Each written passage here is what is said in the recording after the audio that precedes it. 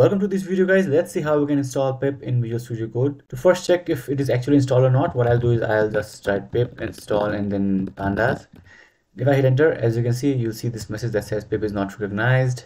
So this means that pip is not yet added to environment variable or it is not installed. So let's fix this error. First, go to this URL here. I'll have this link in the description below. Now scroll down and you will see this link here. Right click on it and click on save link as. This will download this link. Now you can download it anywhere you want, so I'll just download it in downloads folder, and you'll have to access this later. So once this is downloaded, go to your downloads folder, and now you need to open your command prompt here. So I'll type cmd in this address bar in Windows and then hit enter, and command prompt will open. So this is a shortcut here. So as you can see, command prompt has opened already inside our downloads folder where we have this getpip.py file. Okay, so now just type this command python getpip.py, and you can hit tab to autocomplete. So I just typed get and then hit tab, and this is auto completed.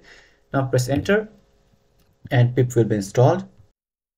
Once pip has been installed, you need to add this path to environment variable. So this is where pip is installed in my case. So you'll also see something like this, and you can copy this from here.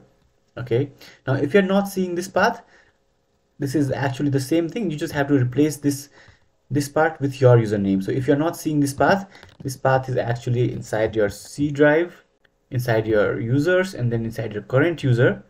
Okay, so after that it's the same thing. So this is the first part, and after that you can just copy this app data part.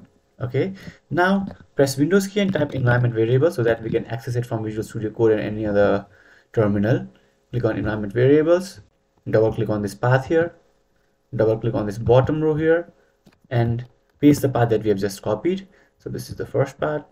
If you are seeing this, you can copy the whole thing, or if you have just the first part like I have done here till your username, you can just copy this later and again double click on this and paste it here. So I'll just remove this mistake here.